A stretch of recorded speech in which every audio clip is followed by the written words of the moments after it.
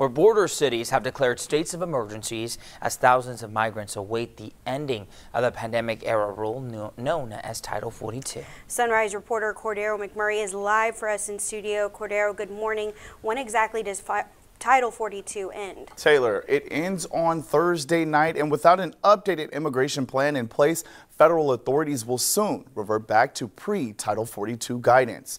Along with detention and deportation options, this includes allowing migrants to stay in the U.S. while their asylum cases move through the courts. Hundreds of migrants arrived in El Paso Monday seeking shelter at facilities that are already filled to capacity. According to the Biden administration, with the new regulations announced, one policy would banish migrants from the U.S. for 5 years if they don't claim asylum or are deemed ineligible for protection. Republican Texas Governor Greg Abbott has sent nearly 600 additional National Guard troops to beef up the border.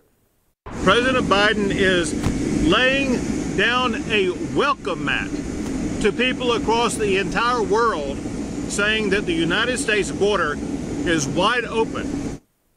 According to the White House last week, Mexico agreed to take back migrants from Cuba, Haiti, Nicaragua, and Venezuela on humanitarian grounds when Title 42 lifts. Today, the first of 1,500 military personnel arrive at the border, not to interact with migrants, but to support Border Patrol. I'm Cordero McMurray. Chris, 6 Sunrise. Javier.